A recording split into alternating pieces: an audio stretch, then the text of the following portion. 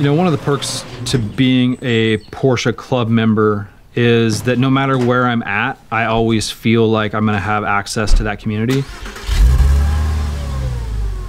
And that's a nice comforting feeling, because you know that if you really need something, there's gonna be a family member there to help you out.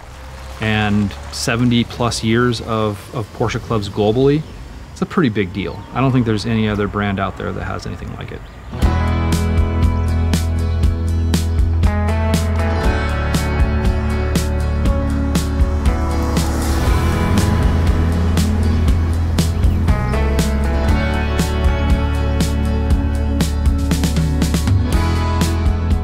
First time I'd ever got behind the steering wheel of a Porsche in the driver's seat happened in a pretty spectacular way. I always made it a point to go to the Portland International Auto Show.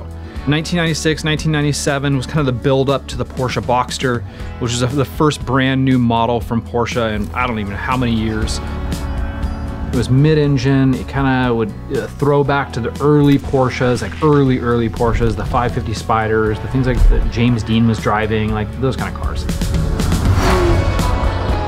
My girlfriend's dad bought a raffle ticket for a Porsche Boxster. It was lapis blue, Savannah beige interior. A few weeks later, gets the phone call.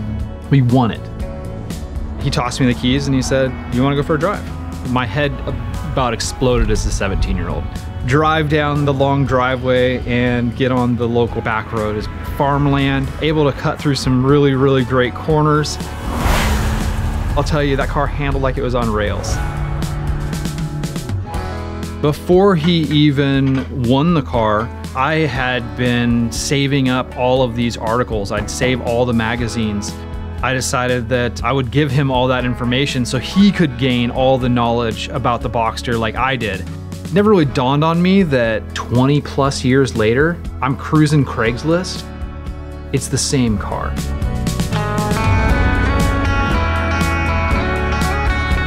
I own the very first Porsche that I drove.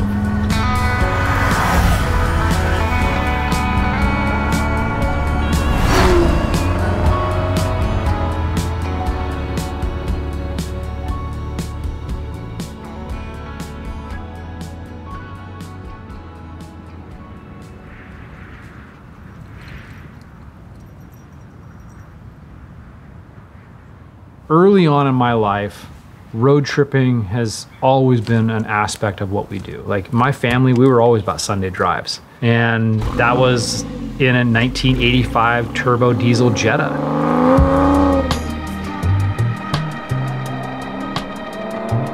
There's gotta be something from that upbringing that has trickled down into my current life where all I wanna do is log miles.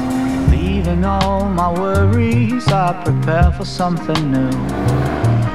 Whatever it was that held me back, I'm sure it wasn't true. Like I'm excited to put 8 hours on asphalt or gravel or dirt or whatever it might be behind me. Like I'm excited to run those miles. I'm excited to put those miles in.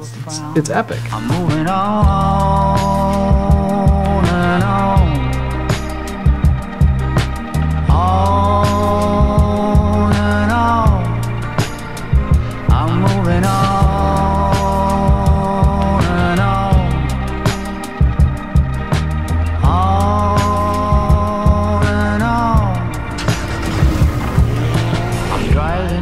I think there's a few brands out there that kind of have this draw of you're part of this club, you're part of this crew, you're part of this brand. Becoming an associate member was a pretty cool experience, but what I didn't realize at the time is it wasn't just about having the card that said you were a part of this club, it was really about the community that was tied into the brand.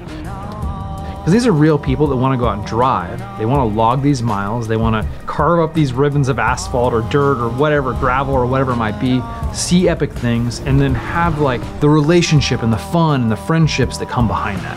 So I did everything that I possibly could to always keep a Porsche in my life just so I could be part of that community. And it's made all the difference.